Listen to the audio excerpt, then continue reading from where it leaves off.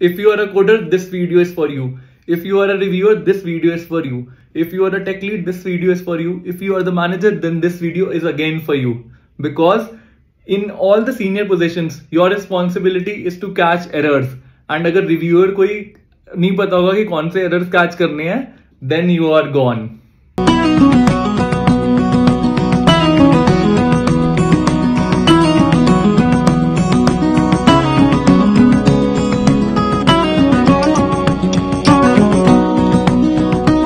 Have any important system design round scheduled very soon, then this playlist is for you.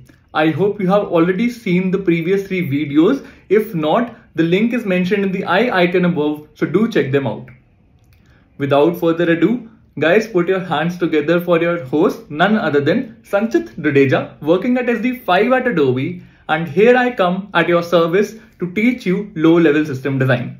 I bet nobody from the industry at SD5 level would be teaching these concepts. So the agenda for today's meeting is we will be walking through the detailed code architecture on how interface segregation principle gets violated, how you can redesign the entire code to fix this issue, and the most important part, if there is a code design which is in bad state where interface segregation principle is violated, how can you address the problem without redesigning the entire code? We will be using adapter pattern technique in order to address this problem. तो आज की video में बहुत कुछ है सीखने के लिए, and towards the second half of the video, which forms the most interesting part, जहां पर we will understand कि current खराब architecture को कैसे fix करा जाए without redesigning or without interrupting it much, is the most interesting part of the video. So do check this out till the very end.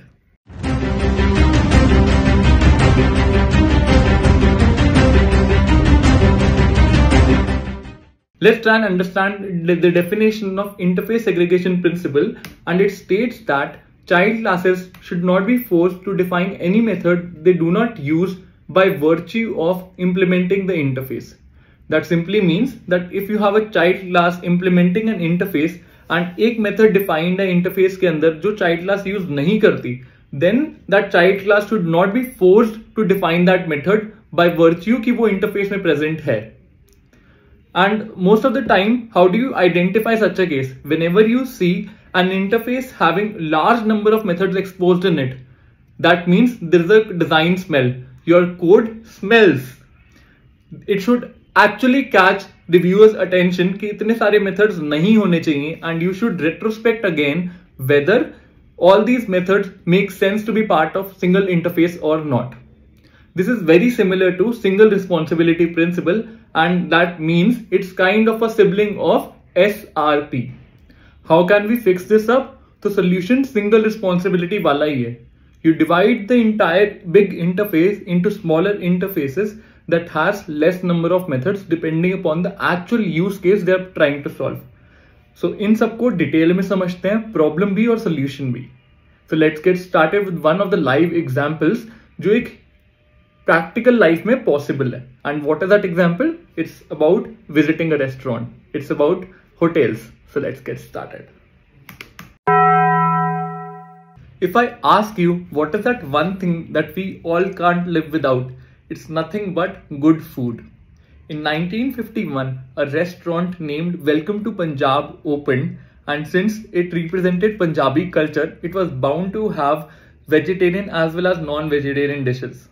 As a result of which, a coder went ahead and defined a menu interface, and in that menu interface, he or she exposed 2 methods. The first one is get all the vegetarian items, and the second one is fetch all the non-vegetarian items. This menu interface is implemented by Welcome to Punjab class, and it appropriately returns what all vegetarian items are served and what all non-vegetarian items are served at the restaurant. Few years later, another restaurant opened, and this time the name of the restaurant was Taste of Punjab. It happened to be a pure vegetarian restaurant, and since it was a vegetarian restaurant, the method non-vegetarian items when implemented by Taste of Punjab returned null. तो अब इससे problem क्या हुई? Non vegetarian सर्व नहीं कर रहे थे, return कर दिया नल और एम्प्टी रिस्पॉन्स। तो प्रॉब्लम को समझने के लिए we have to deep dive into the code at the grass root level. So let's move on to the coding section. So now let's try and understand what that developer actually did in code. He created iMenu interface. It has two methods in it, as I talked in the presentation: get vegetarian items, get non-vegetarian items, and both of them return an NM type, a list of NM types, which is food items. Right now, food items has 4 values in it: butter chicken, prawns, dal makhani, paneer pasanda, and it could have been extended to many more values. For the sake of simplicity, I have kept it this way. So let's try and understand how Welcome to Punjab class was created. Welcome to Punjab class implements the iMenu interface. It overrides the two methods exposed in iMenu, and it has provided the list of items, the vegetarian items it serves at the restaurant. Similarly, it also returns the list of non-vegetarian items being served at the restaurant. Pretty simple and straightforward. Now let's talk about Taste of India class. So Taste of India, being a vegetarian restaurant, only serves vegetarian items, and it serves dal makhani and paneer pasanda. In the non-vegetarian items, it simply returns null. So now let's try and understand the main menu manager class that I have created. I have created a helper method print menu, which basically prints all the food items being passed to this print menu method. And along with this, in the main class, I have created two objects. The first one is of Taste of India. iMenu Taste of India happens to be equal to new Taste of India. Remember, here the object is new Taste of India, and I invoke print menu first on non-vegetarian items, second on vegetarian items for Taste of India object. Similarly, I have created another object, Welcome to Punjab. Remember, on the right side, new Welcome to Punjab, and on the left side, I have made it loosely coupled. That's the name of the interface. Again, I invoke print menu on both non-vegetarian items being served at Welcome to Punjab and vegetarian items being served at Welcome to Punjab. Let's go ahead and run this method. Let's see what the output comes. The output comes as Taste of India has two items, dal makhani and paneer pasanda, whereas Welcome to Punjab has 4 items, butter chicken, prawns, dal makhani and paneer pasanda. So far you will say कि कोई problem ही नहीं है भैया, ये तो सही code लिखा है एकदम. प्रॉब्लम कैसे आएगी? प्रॉब्लम तब आएगी जब बहुत सारे रेस्टोरेंट्स इस इंटरफेस को इंप्लीमेंट करेंगे एंड उन स्पेसिफिक रेस्टोरेंट्स की स्पेशलिटी इस कॉमन इंटरफेस में लैंड करेगी. फॉर एग्जाम्पल, एक बंगाली रेस्टोरेंट आया, एक इटालियन रेस्टोरेंट आया, एक राजस्थानी रेस्टोरेंट आया, एक हरियाणवी रेस्टोरेंट आया, एक प्रॉब्ली साउथ इंडियन रेस्टोरेंट आया, और इन सब रेस्टोरेंट्स ने अपने अपने स्पेसिफिक मेथड्स इस कॉमन इंटरफेस में, दैट इज iMenu में डाल दिए. So what will actually happen, जो भी क्लासेस इस इंटरफेस को इंप्लीमेंट कर रही होंगी उन सबको ये सारे मेथड्स सपोर्ट करने होंगे. And in order to support those methods, what they will be doing, they will be putting the null implementation across all these methods that are not supported by that particular class, which becomes an issue. That means those implementing classes are actually bound to implement the methods provided in the interface, although वो उनका काम है ही नहीं, वो उनकी responsibility है ही नहीं. And this is the core problem that has originated by virtue of making this iMenu interface fat in nature, because we are going ahead and putting all the methods in this common interface. So far we did understand the problem कि सारे methods एक common interface में expose नहीं होने चाहिए, because it builds an unnecessary dependency on the implementing classes to implement those methods जिनकी उसको जरूरत भी नहीं है. And the solution to this problem is really obvious, what I stated in single responsibility principle as well, जिसका काम उसी को साझे. We need to divide this big fatty interface into smaller interfaces, and those interfaces would be independent of each other. What I'm trying to say, let's see that live in action. The first solution that I'm going to propose is wherein I'm going to redesign the architecture of iMenu interface into smaller independent interfaces. So here what I have done, I have created two interfaces. The first one is non-vegetarian menu interface, that only holds non-vegetarian items helper method, and the second one is iVegetarian menu interface that holds only the vegetarian items helper method. And let's talk about the definition of Taste of India and Welcome to Punjab. Since Welcome to Punjab holds both kind of items, vegetarian and non-vegetarian items, it implements both kind of interfaces, iVegetarian menu and non-vegetarian menu. And the implementation of these methods is what is the responsibility of Welcome to Punjab class. So it could have any permutation of non-vegetarian items and it could have any permutation of vegetarian items. Similarly, the Taste of India one would only implement the iVegetarian menu because it only serves vegetarian items at the restaurant. And let's talk about the manager class now. So again, what I have done here, I have created two objects. The first one happens to be Taste of India, and since it implements iVegetarian menu, you will see only one option in Taste of India class, which is Get Vegetarian Items. Similarly, you will see in Welcome to Punjab two type of methods. The first one is Get Non-Vegetarian Items and the second one is Get Vegetarian Items, by virtue of Welcome to Punjab class implementing both kind of interfaces. So ये तो बहुत ही simple solution हो गया, and the most obvious one as well. If the code is being developed for the first time, इसको fix करना from the violated case to this case becomes really simple. However, challenges तब आएंगे when the legacy code running on production is extremely complicated in nature. Redesigning it, re-architecting it is a really difficult task then. The developer, the reviewer will be extremely fearful कि कोई ऐसा change ना चला जाए जिससे कि production का code break कर दे. Also, it will require extensive level of testing. तो उन cases में what is the solution? What is the way out where we don't want to redesign the whole architecture? The solution comes as adapter pattern. So we will be using a very famous technique of system design known as adapter pattern. So let's have a look at code. Moving ahead, let's try and understand adapter pattern by an example. So iMenu interface remains the same. It has two methods, get vegetarian items and get non-vegetarian items.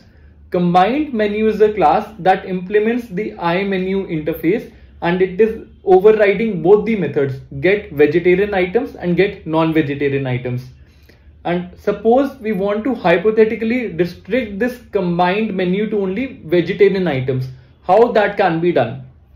So let's have a look at the veg menu adapter that I have created. So it has a private member of combined menu which is working as an adaptee. It also has a constructor. This constructor will have combined menu as an argument passed to it. What do? We store the adaptee over here. This dot adaptee equals to combined menu. तो क्या करना है? Combined menu का एक object रखना है adapter के अंदर. And another important thing that we should highlight here is this adapter implements the iVegetarian menu. So what is iVegetarian menu? It has only one method in it, get vegetarian items.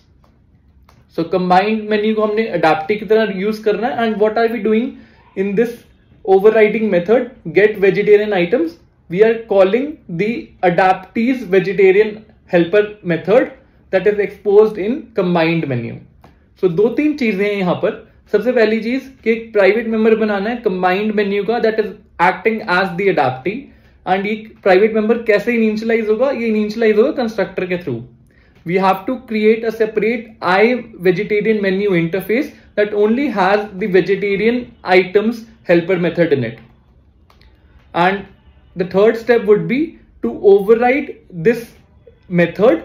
And in this method, what we will do? We will invoke adaptee's vegetarian method that is part of the combined menu. अगर ये तीन चीजें समझ आ गई, rest of the things are really simple. तो menu manager class में जाते हैं और देखते हैं how this is getting operated. Combined menu का object बनाया हुआ है हमने.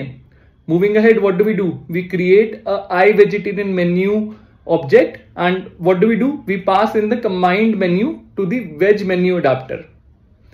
Moving ahead, our work is done. We have restricted taste of India 2 only vegetarian items. Guys, इसको दोबारा से ध्यान से देखो, तीनों स्टेप्स को समझो. कंबाइंड मेन्यू हमारा एक कॉमन क्लास थी जिसमें दोनों मेथड्स एक्सपोज थे, vegetarian menu and non vegetarian menu.